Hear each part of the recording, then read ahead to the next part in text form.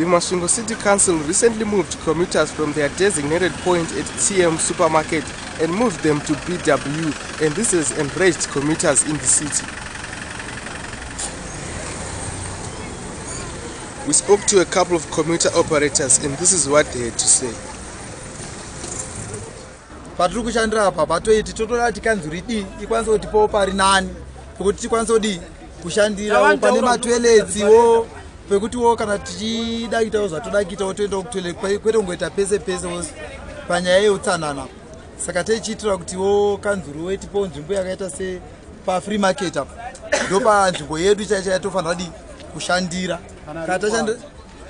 kana kuti kuvhara pa TM apa street yepa TM vovhara vaita one way toshandira ipapo apa makombi olodhira ari mukati imomo.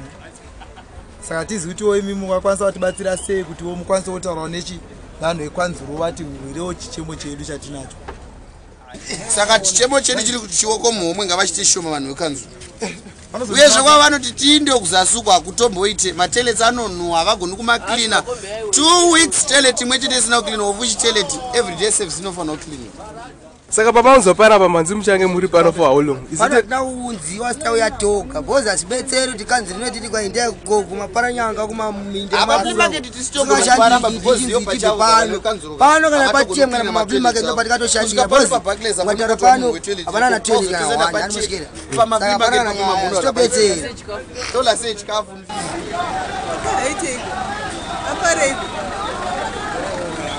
the enraged commuters in the area.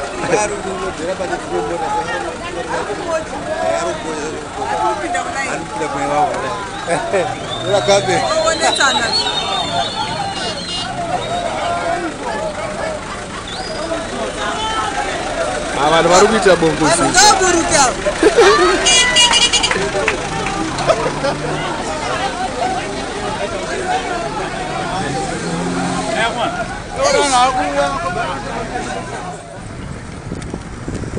The cries of the commuter operators lie solely in the health hazard that they might cause by operating here. We have heard the cries of the commuter operators, and they want an area with a toilet that won't cause any health hazards, and they also want the council to stop charging exorbitant prices that come to nothing.